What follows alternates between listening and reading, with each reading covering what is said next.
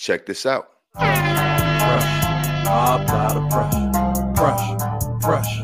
I apply the pressure. Pressure. Pressure. I apply the pressure. Yeah, pressure. Pressure. I apply the pressure.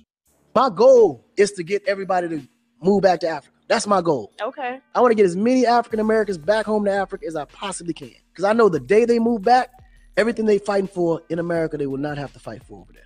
All the struggle that they struggling over there, they're going to come there with this mindset, with this mentality, with the finances that they built, the equity in life, and bring it back and invest that in Africa.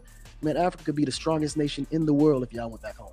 So we got everything that it takes to be that. We got the resources, we got the land, we got the population, and together we got the strength and we got the know-how.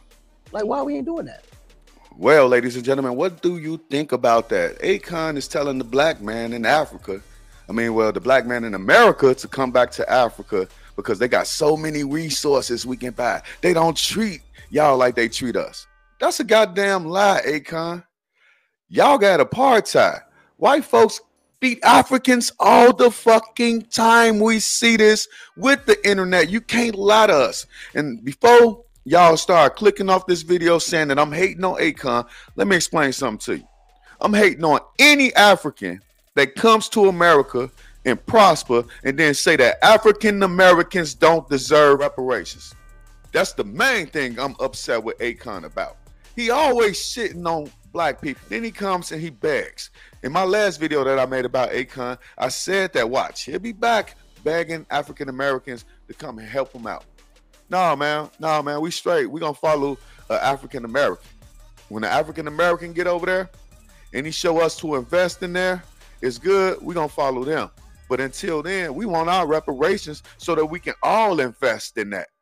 But you don't think that the African American deserves reparations. You think that we should get over it, right? No, man. No, we need something, bro. We need free college. We need free trade. We need tax exemptions and all type of stuff. We need better schools. We need opportunities. We need investing in black business. Akon, what you trying to do is take money from us. We trying to get money, and you don't even want us to get that. That's the main reason why I'm upset with Akon, ladies and gentlemen. But let me tell y'all something. I'm not falling for your Nigerian prince scam, Akon. You pissed me off once. You did it forever. So let me just say this. What you will have to do is you will have to put some black people on and take them over there maybe. Or just come out and say the African American really and truly does deserve their reparations for what America did to them in the past. Just because you're first or second generation African that comes here and did well, how many generations deep in America? Come on, man. My people came here on slave ships. That's why I don't like you or none other African talking about African Americans. I ain't never seen, wait a minute, I seen two in the Midwest. I seen two American black guys with two African girls, bro. That was it. Other than that, they don't even fuck with us. They fuck with their own people. That's where it starts at. It starts at being able to make a family. You know what I'm saying? Marriages. Don't marriages bring wealth? You need to apologize to the African American community. Let the world know that we deserve our reparations and we worked hard and did a lot. Now you want to praise us, but we worked hard and did a lot to get over these adversities. Acknowledge that.